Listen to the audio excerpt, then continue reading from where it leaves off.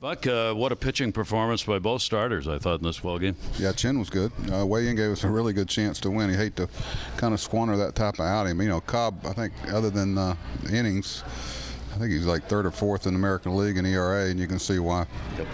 Offense, tough to get going against them. They're a strikeout ball club. You had a lot of lengthy at-bats, I thought, in the game, but just couldn't connect. Yeah, I think we had 4 balls on the button that they caught. Who started out stinging in the ball around, trying to shorten up, not trying to get too long with Cobb, but you know, I think we got a little frustrated there. But he's a good pitcher. I mean, he throws so many splits. He's almost 50% off-speed pitches, but it's been real successful for him. Buck, we talk about you decided before the game about limiting the bullpen. What you were trying to do, why you do it for this game? Well, we just didn't have. We had 5 guys that weren't available tonight.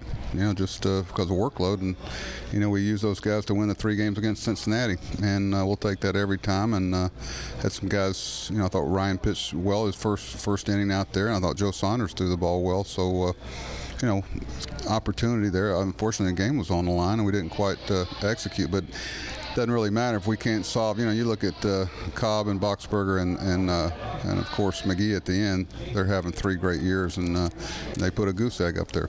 Buck, thank you. All right, thank you.